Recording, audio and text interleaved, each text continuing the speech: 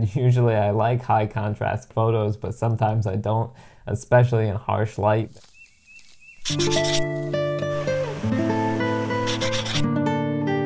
think that this is an excellent lens. Well, hello everyone and welcome back to my channel. My name is Emmett and professionally I'm a software developer, but in my spare time I love landscape photography and making related videos here on YouTube. In today's video, I wanted to show you a couple of ways that you can get nice soft looking photos of anything that you're photographing outside in harsh light. I'm particularly going to look at little plants with the flower photos that I took last week. And there's two ways that you can achieve this. One is through an editing technique that I will show you later on, and then two, really the best way is to diffuse your light. Now that can be achieved by kind of holding something between the subject and the sun that filters the light a little bit, or even just by using your own shadow like I did in some of my photos last week. So I did just want to give you a little bit of an example of this first method, which is really the best way to do this, and that is of course diffusing the light.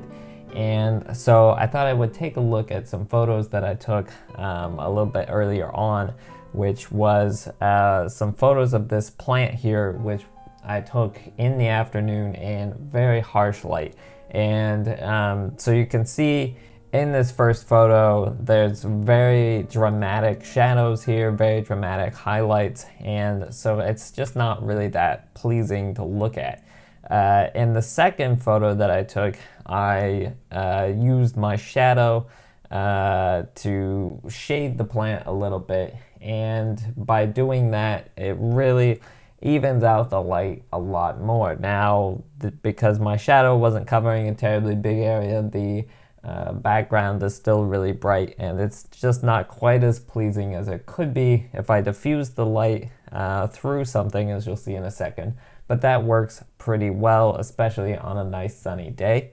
And then the third photo, which I really like the best, one of my friends held out a white scarf over where the sun was shining through, and so the sun was shining through that white cloth. And with this, you do get a very nice, even photograph. The leaves look really good. The trunk of the tree isn't too bright.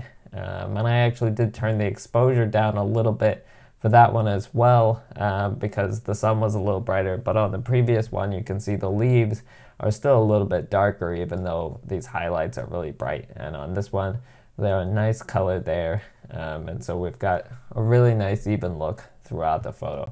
So that's the best way to go, if you can, is to diffuse your light. Sometimes though, that just isn't possible. On last week's photo shoot, I was feeling a little bit out of sorts to begin with because I had a sinus infection, and then the light just wasn't the way that I expected it to be. It kind of surprised me by being really harsh, and so I hadn't brought any kind of a diffuser with me, and it would have been pretty hard to set something up by myself on the windy day that it was anyways.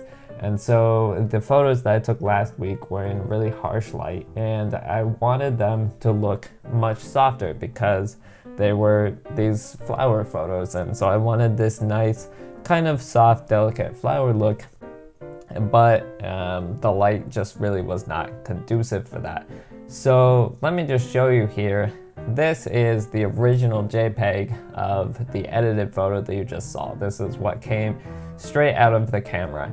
And the highlights here are relatively well exposed, but we've got very, very dark shadows. And this really kind of highlights for us why it's so important that you shoot in RAW if you're in tough lighting conditions or a situation where you want to edit your photos, to make sure that you get as much data as possible, and then also that you do try to expose for the highlights, because it's much easier to recover data from the shadows generally in your photos. So in this, really kind of high dynamic range situation, if we pull up the RAW file, you can immediately see just when I switch to that, that there's a lot more depth here. It's a lot flatter looking than the JPEG. The contrast already has gone down quite a bit.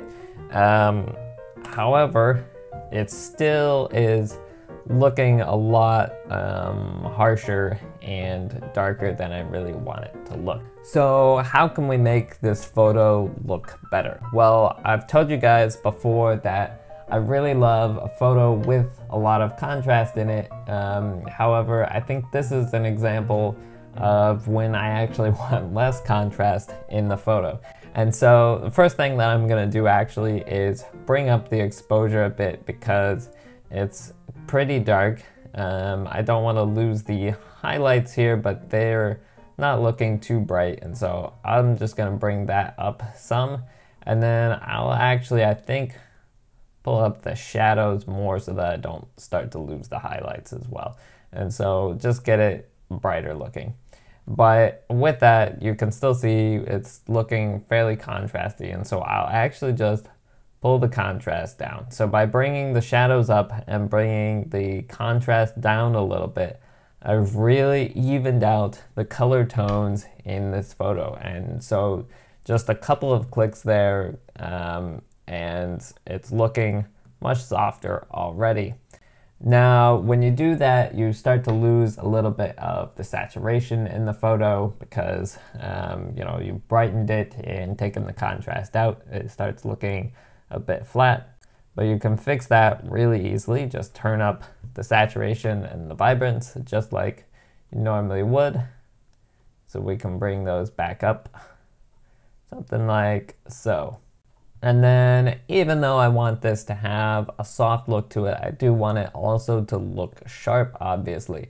And so for that, just pull the clarity up some, as well as I could go over to the detail tab and pull the detail refinement up some. And I could actually dim the highlights down a little bit, just so I can get a little more exposure out of it if I wanted to, and bring the contrast down just a little bit more. And there we go. I think that looks pretty much the same as the edit that I did last week. And so that just really softened things up really quickly. Now the other thing that I did on this, where it was a macro photo, I wanted these flowers really big in the frame, but there was some wind that was blowing everything around. And so the last thing that I did, and which I can do now, is just apply a crop to it. Now I always crop with the original ratio mode up here, just so my photo stays the same shape, which is the 4:6 that comes out of Nikon cameras, and just crop it in. I'd probably crop it about like that. That just gets us a lot closer to the flowers, makes them a lot bigger in the frame, so we can really see the subject there.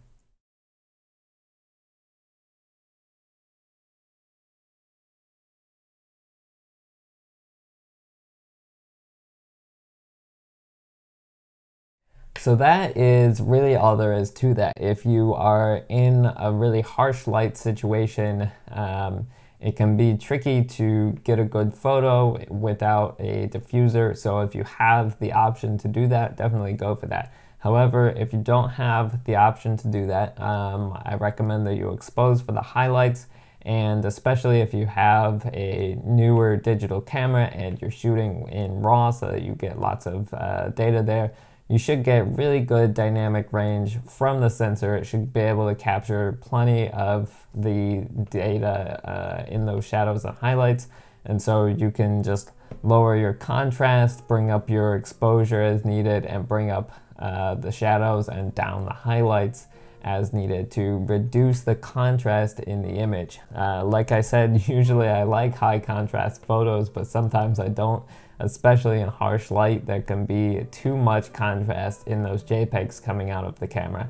And so this is a good way to reduce that and make the photos look softer even when the light isn't perfect. Maybe for a situation like this, that's not necessarily applicable because, you know, I could have gone back and taken photos of flowers at a different time, but sometimes, you know, there's a time when you have to take photos. Maybe It's, you know, this time of year, graduation photos under harsh light, and if you're not the professional photographer for the graduation, you probably didn't bring your diffuser out there, and so you can just use these kinds of tricks to expose for the highlights, bring up the shadows, reduce the contrast as needed, and make things look a little bit better in your post-processing afterwards. Anyway though, that is going to be all for this video, guys, and if you enjoyed it, don't forget to hit the like button on your way out and to subscribe to the channel so you don't miss more things that I'm really excited to share with you in the future.